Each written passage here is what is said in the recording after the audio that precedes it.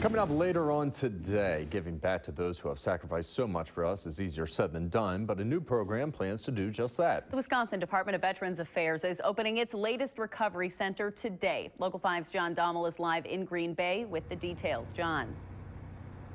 All right, good morning, Brittany. Good morning, Nate. Achieving stability, increasing income, and along with that, reintegration. They're all top priorities of this new facility here. A grant this past summer from the U.S. Department of Veterans Affairs played a big part in making it all a possibility. The grant helped expand Wisconsin's Veterans Housing and Recovery Program, and that helps provide temporary housing, training, and support for military veterans who are homeless or at the risk of becoming homeless. This all goes toward helping them get a more permanent roof over their heads. And the ribbon cutting ceremony and open house are at the Bell Meadow Drive this afternoon at 1:30. Reporting live in Green Bay, John Dommel, Local 5 this morning.